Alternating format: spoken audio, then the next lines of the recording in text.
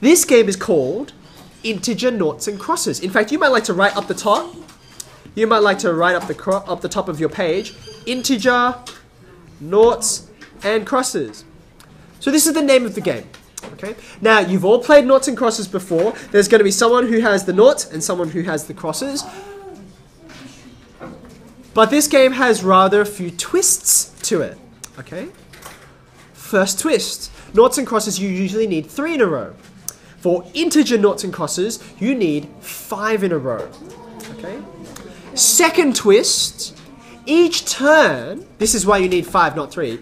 Each turn, you get to put either, if you're the noughts player, 2 noughts down at a time, or if you're the crosses player, 2 crosses at a time. Okay. Here's the way it works. Silently, I want you to decide who's the noughts player and who's the crosses player.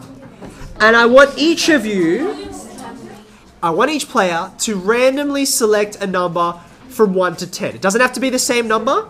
I'm going to write down a start number for both of these people because I have to play both sides up the front here. Okay. So I'm going to go with 3 and 9. Okay. 3 and 9. Okay. You can pick any numbers you like. So, remember I told you, each turn, if you're the noughts player or the crosses player, you put 2 things down, right? Here's the way it works. Just follow how I play first.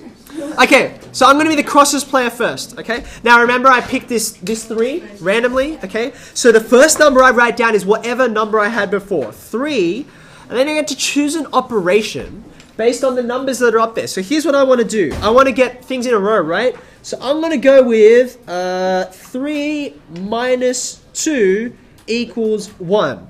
The two numbers I chose were 2 and 1. So I see there's a 2 and a 1 there. Okay, you see what I've done?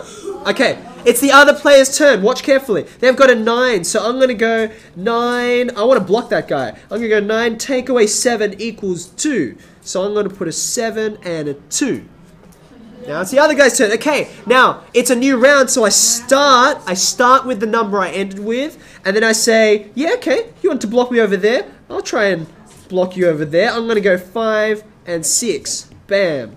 Bam. You see what he's doing? Okay. Alright, so now it's, okay, now I've got a 2. That's the number I ended with, and I'd better stop him, right? So I'm going to add -3. I have to, because otherwise I'm stuffed. Okay, what's 2 plus -3? 2 plus -3 is -1, I'm pretty sure. Ooh, that's convenient. I'm going to take that guy. Okay. Isn't it a plus and a minus or plus? Ah, you're multiplying.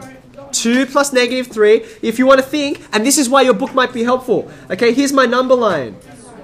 0, 1, 2. Here's where I start. If I add -3, I'm going 1, 2, 3 to -1. Okay. So the goal is 5 in a row. You've got 2 boards there. Good luck. Your time starts now.